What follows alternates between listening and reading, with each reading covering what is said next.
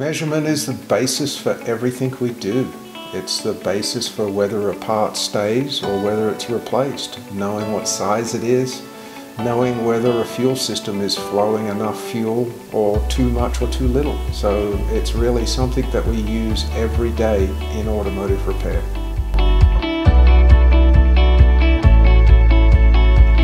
We're going to show you the fundamentals of each tool, how to adjust them, how to set a zero so you can take an accurate measurement.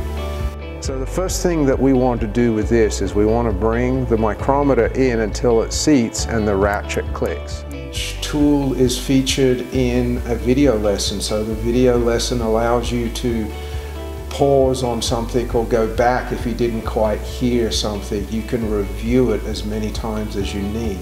I also give some examples of how I would use it and how I would take specific measurements.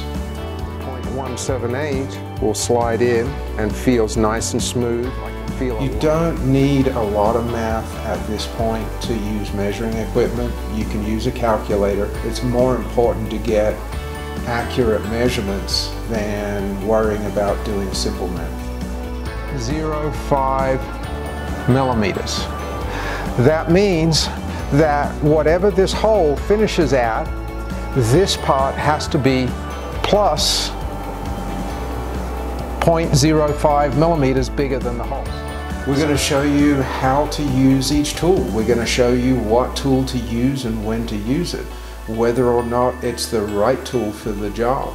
Stuff like that that can help you make the decision as to what tools you are going to buy depending on the job you're doing. Practice. Keep practicing with your tools. Keep measuring things that have known dimensions that you can take those measurements and know whether you are getting the correct measurement or not.